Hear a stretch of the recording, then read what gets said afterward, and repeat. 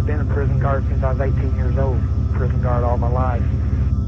You know, some of these inmates, I have known them since I was 18 years old. You know, the gang leaders, the higher up, you know, guys that started out in the state joint back in the late 70s. I knew them when I was in the state joint. You know, they was the inmate and I was a guard. And here we are 10 years later. I'm still a guard. They're an inmate in the federal joint.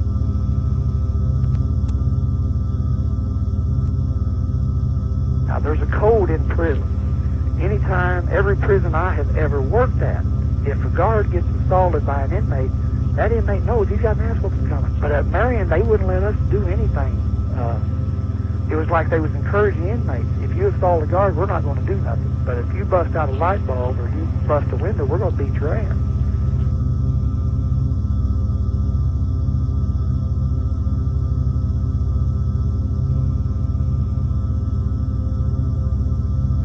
Now, Shawnee Correctional Center is going to become the new super maximum security for the state, the way Marion is for the federal government.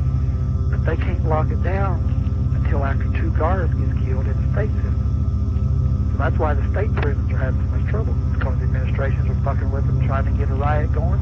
So if 2 guards gets killed, they're going to take all the gang leaders, all the bad hardcore inmates in the state system. They're going to put them in Shawnee, and they're going to put it on 24-hour deadlock. And they get an open budget.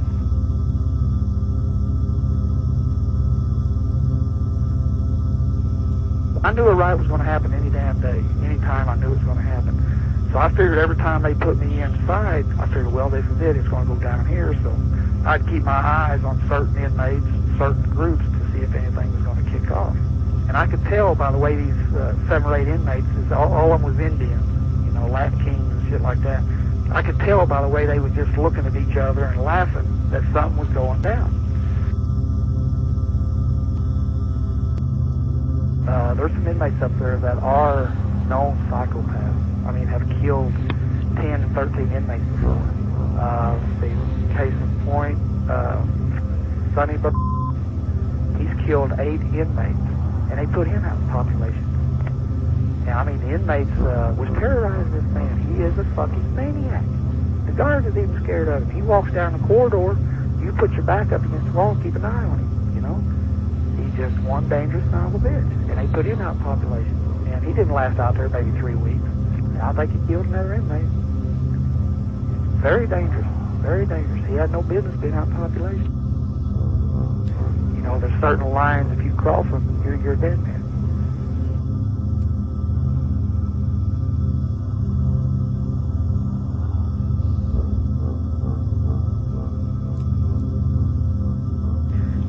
Some of these inmates are my friends, and I don't want to give their names so they get hurt, but I had a couple guys come up to me and said, hey, Hale, watch your back. They're going to kill a guard.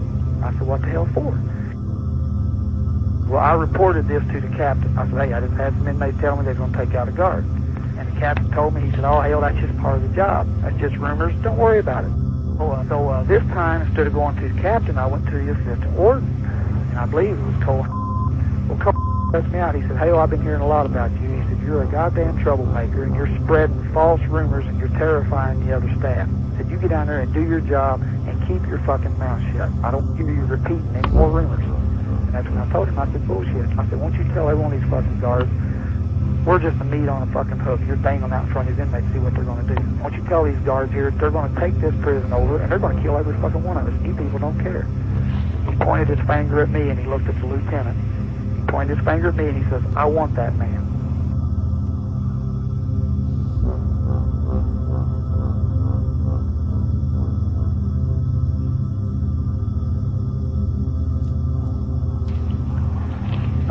A lot of guards was coming to work, you know, drunk.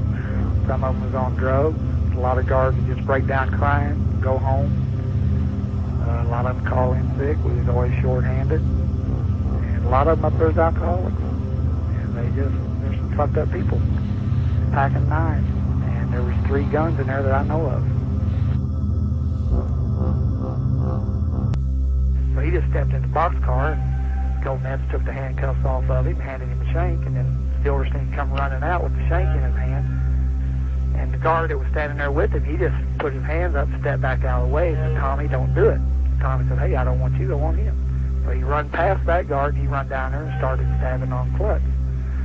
Well, now after Clutts was killed, the administration would not let the guards go down that range to shake down and get the weapons. They wouldn't let the guards shake down any cells. They said, no, just go ahead and run these guys to showers and wreck cage just like nothing happened. We said, what about Clutts' blood all over the place here? He said, well, you let these new guards walk through that man's blood. That way they'll remember how goddamn dangerous their job is.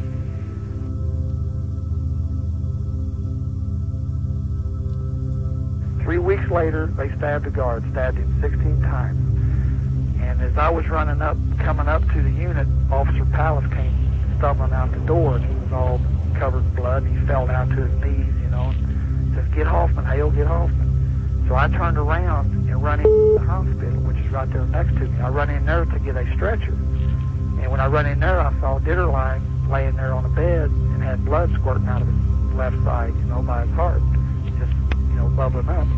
So I grabbed him in a bear hug to help stop the bleeding, and I moved him off of that table onto another table because I knew Hoffman was in real bad shape if they was all hollering for Hoffman, you know. Another carrying inmate, spread eagle, buck-ass naked down the corridor, and the assistant warden, Cole Hain, in a three-piece suit, got his tie, and he's dressed real nice. Runs up between this inmate's legs and grabs him by the nuts. Starts jerking and twisting and laughing and having a good time. And yeah, who's fucking who now, boys? Who's fucking who now?